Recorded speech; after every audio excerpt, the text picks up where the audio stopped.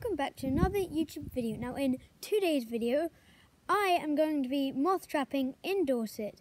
Now I know a lot of you have been requesting this video and it has finally come, and I'm not using my homemade moth trap. I'm actually using a different moth trap, and I will give you a quick what it looks like. So now I'm going to teach you a little bit about what days or what nights really to set out your moth trap. Now the first thing you want to do is check the weather forecast.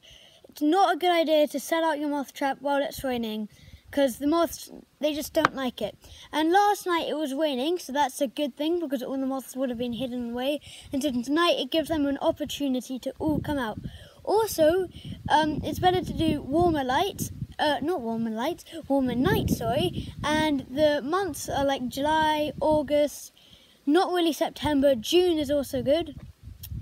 And so you wouldn't do it in the winter. Cloudy nights are quite good because, of course, with the clouds, it acts as like a blanket, and so it makes the nights warmer. As you can see, here is the moth trap when it's turned on. It just looks like that, and then down below there you got a lot of egg boxes. Now I just have to wait until tomorrow when I can go check and see what moths I have. I mean, like, hopefully I'll have like a hawk moth of some sort, so like a lime hawk moth, poplar hawk moth, elephant hawk moth. So yeah, but luckily for you guys don't have to wait any time at all. And I love this trick because now today is tomorrow, and I have put out the moth trap last night, and I've woken up and I did put this towel over it, but now it's time to see what's in there. So there's a nice lovely moth there. There are quite a few brimstone moths, which are those yellow moths. And let's see what else. Oh, down there is a poplar hawk moth.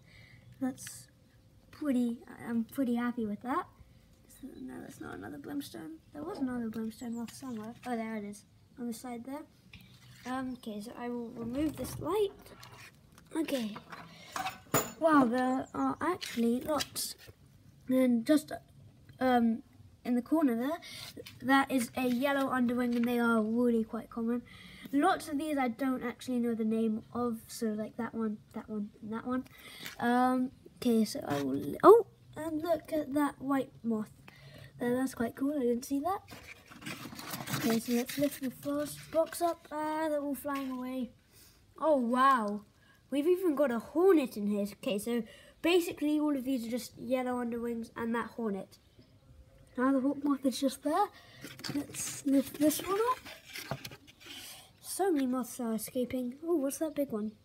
Oh, there's just another yellow underwing there. So, okay, and there is the hawk moth.